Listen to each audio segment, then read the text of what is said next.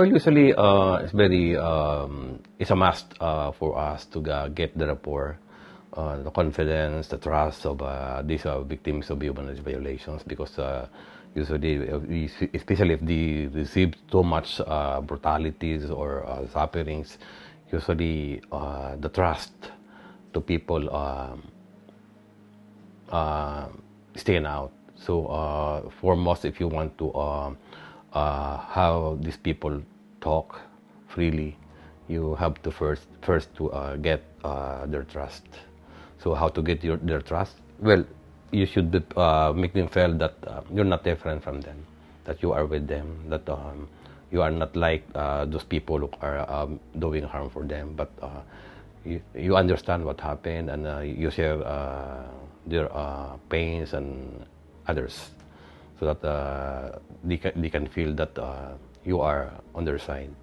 Because if you make these people smile, laugh while before the interview, then you can make them that they are at ease. So once you got that from them, you make them smile, then that's a sign that they are ready to open up, and they're ready to speak up. So that's the usual thing that I do for these victims of human rights violations. Usually, I will just tell them that I just would like to know what happened to you. You can start when you're ready, and but if you're not, then we can wait. And if you feel at the time of interview that you want to stop, you want to, whatever you need, then we will give it to you. We will interview you depending on your preparedness and your condition. You have to be observable in their body language. So if you think that they're feeling tired, then you can offer them to rest or whatever.